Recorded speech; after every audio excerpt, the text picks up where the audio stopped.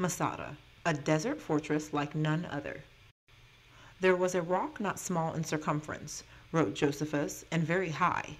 It was encompassed with valleys of such vast depth downward that the eye could not reach the bottom. Upon the top of the hill, Jonathan the high priest first of all built a fortress and called it Masada, or Herod.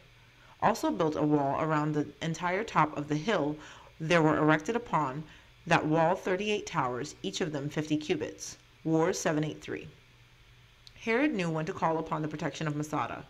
When his rival, the Hasmonean Antigonus, became part of a plot to unleash the Parthians on Judea and Herod's fortunes plummeted, it was to this lofty plateau fortress that he dispatched his mother and sister, as well as Miriam, his betrothed, his future mother-in-law, and additional wives and followers, numbering some 800 in order to ensure their safety.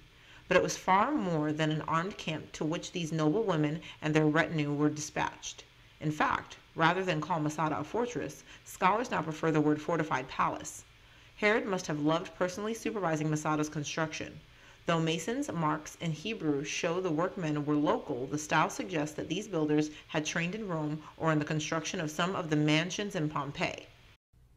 Artist's rendering of Masada in Herod's time.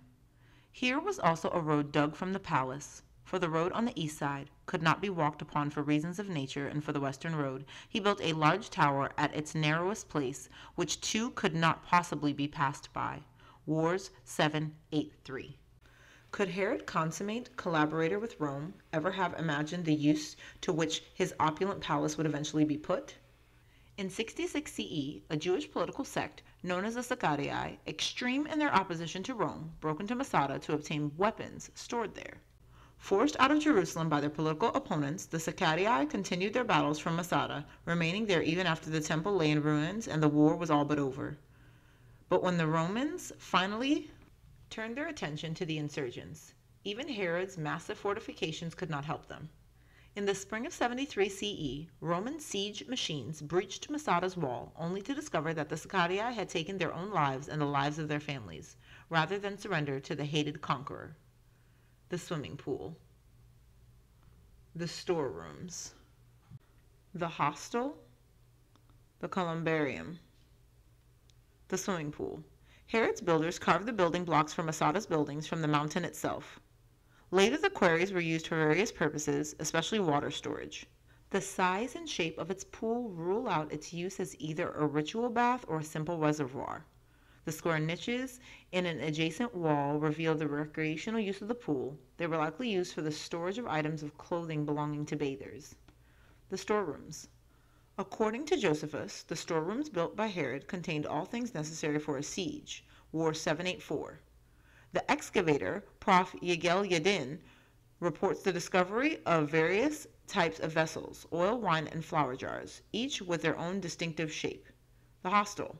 This complex is of a type common throughout Europe in the Roman imperial period.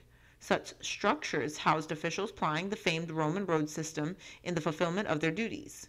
The complex, located near the eastern entrance gate of Masada, consisted of 9 apartments grouped around an open-air courtyard and may have provided housing for members of Herod's entourage or other visitors to the fortress.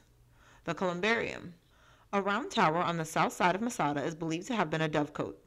The raising of pigeons served many purposes in the Herodian era, among them for sacrifice in the temple and for the use of their droppings for fertilizer.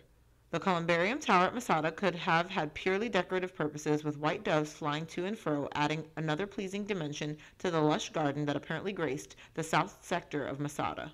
The Northern Palace. The Northern Palace.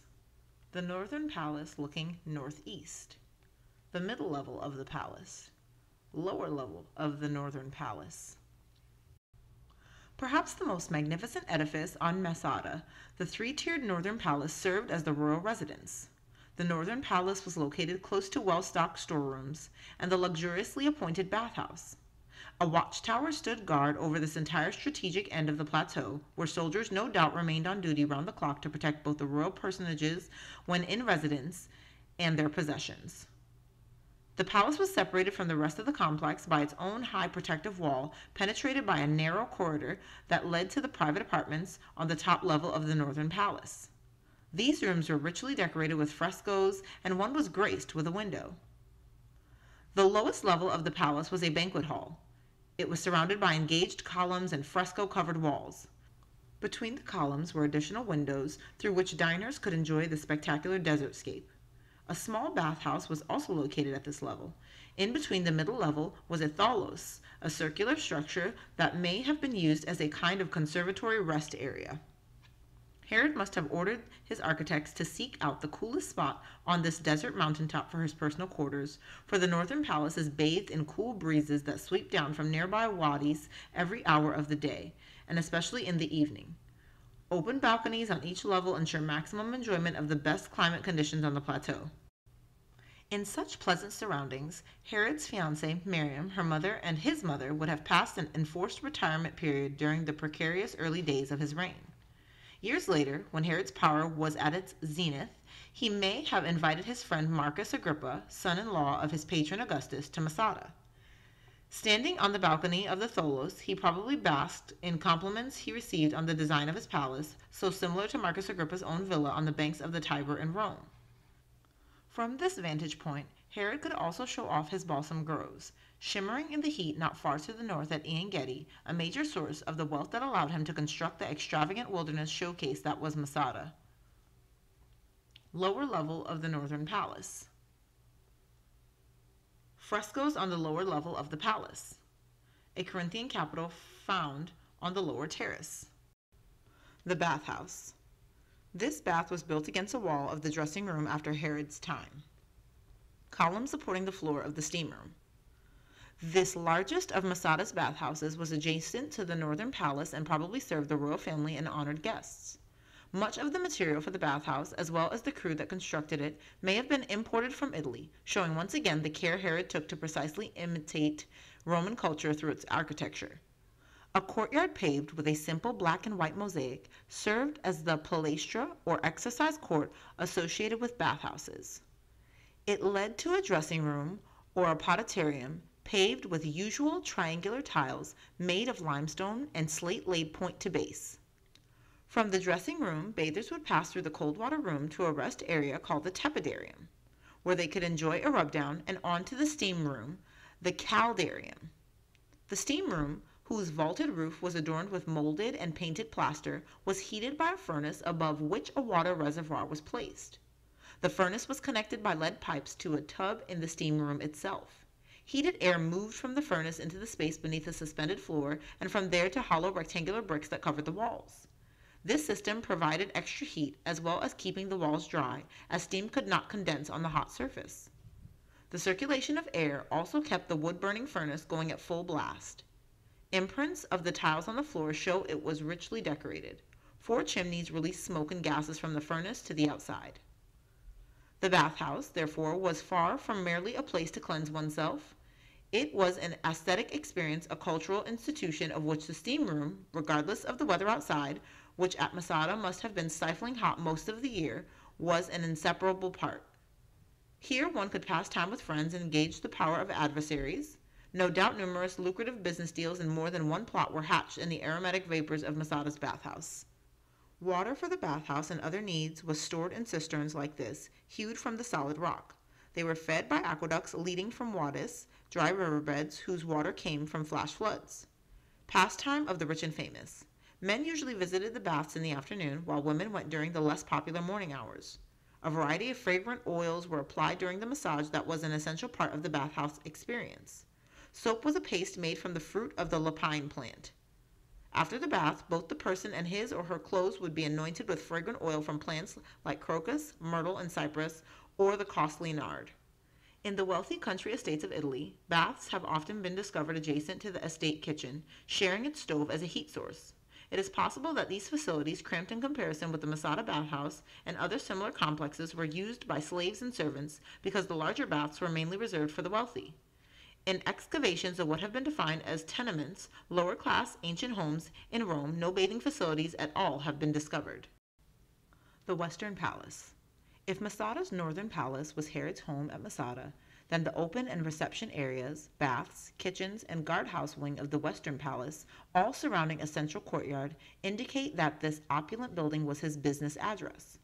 One of the rooms had 4 depressions in the floor, which Mascata excavator Yagel Yadin interpreted as devices to hold posts that supported a canopy over a throne.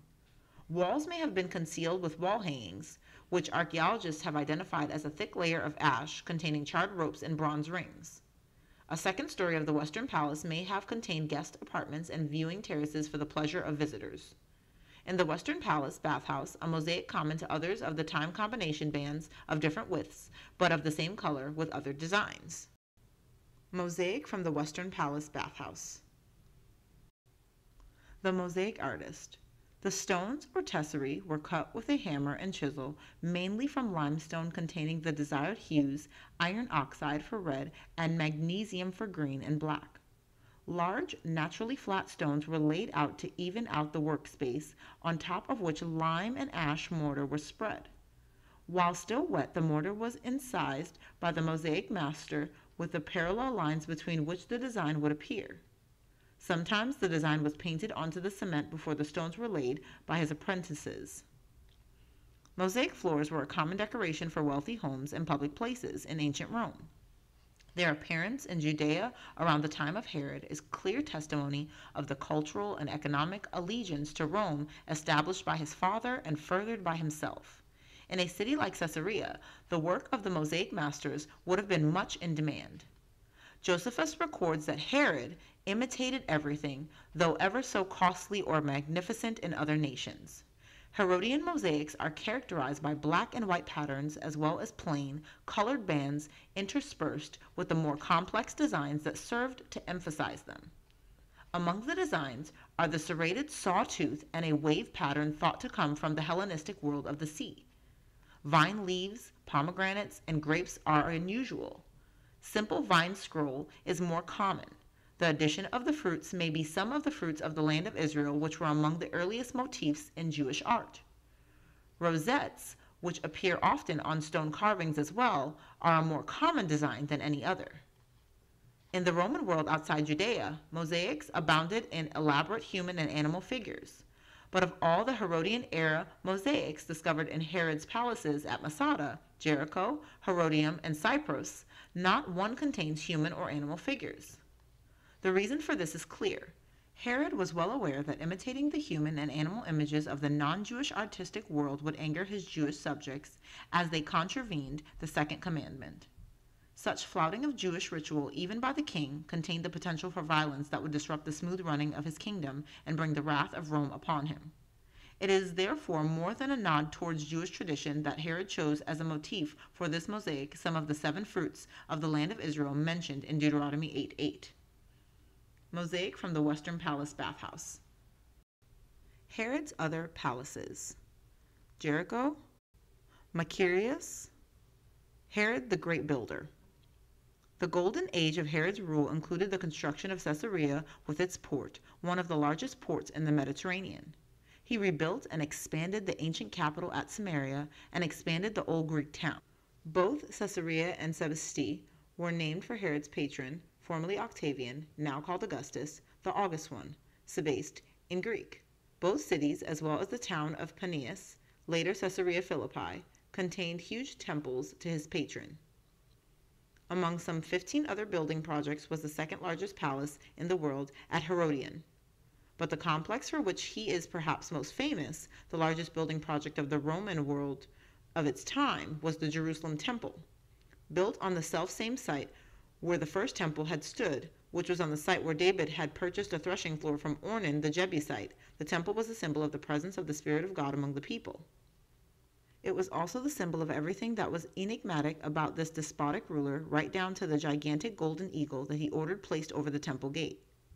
He purchased 1,000 robes for the priests, but the garments of the high priest, to the latter's chagrin, he kept in the Antonia fortress, allowing them to be worn only on the holy days, after which they would be returned to his keeping. During a famine, he once remitted 1/3 of the taxes he collected to the people, but those same citizens were not permitted to meet, walk, or eat together, says Josephus. Herod watched everything they did, and when any were caught, they were severely punished, and many there were who were brought to the citadel Hyrcania, both openly and secretly, and were there put to death. And there were spies sent everywhere, both in the cities and on the roads. And for those who could in no way be reduced to acquiesce, he persecuted them all manner of ways. Antiquities of the Jews, 15, 366 to 368. Herod earned his epithet, the Great, as a builder, while sorely lacking other virtues. Sardiba, Alexandrian, Hyrcania, Herodian. Caesarea. But Festus answered that Paul should be kept at Caesarea, and that he himself was going there shortly. Therefore he said, let those who have authority among you go down with me and accuse this man to see if there is any fault in him. Acts 25, 4-5. Inscription mentioning the name of Pontius Pilate and a temple he dedicated to Tiberius in Caesarea. Herod built cities like Jerusalem and Caesarea Maritima in the style of the great Gentile cities he had known, though not as elaborate. He intended them to be inhabited by his Jewish subjects, and in constructing them, he strengthened the status of the Jewish communities in these places and also that of his own ethnic community, the Idumeans. Herod built Caesarea on a site that had been settled centuries before by Phoenician seafarers and had been known as Strato's Tower. When Augustus awarded him the area, Herod decided to turn Strato's Tower into his main seaport, as his son Philip would later do at Paneas, Caesarea Philippi. He named the city in honor of his patron Augustus Caesar. The port Herod designated Sebastus the second time he honored Augustus by naming a place for him using the Greek form of his title. The ruins of Caesarea as seen today: Herod's Harbor, the Crusader Tower, modern port, aqueduct, East Gate, Promontory Palace, Herod's Amphitheater, Cardo Maximus, Roman Theater. It took Herod 12 years to build the city. Like his other cities, Caesarea had two major focal points, the temple and the palace. Its underground drainage system was very elaborate and almost as beautiful, Josephus says, as the buildings above ground. The city boasted magnificent public structures, including a theater and a stadium where Herod initiated games that took place every 5th year and became world famous. Water needs for the city's some 15,000 residents were supplied by an aqueduct that transported water from springs in the foothills of the Carmel range to the east, tunneling, where necessary, about 1,200 feet. The industrial zone of the city containing any workshops that would emit noxious fumes, like the tanner's workshop, or noise of carts or machinery, was situated to the east, so that prevailing winds would carry the smells away from the town. Rome's procurators established themselves at Caesarea and probably lived in the palace that Herod had built in his day in the wake of the chaotic reign of his son Archelaus, when the Romans restored direct rule to the country. The Northern Aqueduct. In this context, we meet Caesarea in the New Testament. It was the home of the centurion Cornelius, the first Gentile convert to Christianity. King Agrippa I met his unpleasant death here. Later, Paul the Apostle was brought to the city as a prisoner and appeared before the procurators Felix and Festus, and finally before King Agrippa II, after which he left from the Caesarea port for Rome to set his case before Caesar. It was in Caesarea that in 66 CE, the great revolt of the Jews against the Romans actually broke out when intercommunal strife between Jews and Greeks set off a riot, the shock waves of which emanated through the entire country. During the years of the revolt, Vespasian was quartered in the city. As a consequence of the revolt, the city lost its royal status and, like the rest of the country, went into decline. In 79 CE, the cataclysmic eruption of Mount Vesuvius in Italy brought tsunami waves to the shores of the Holy Land, laying waste to much of the town. Thus, by the end of the 1st century CE, much of the city had sunk back into the sand. This statue may have stood in one of Caesarea's pagan shrines, the theater. The walled city of Caesarea. In Herod's day, the population of Caesarea reached about 15,000. The amphitheater.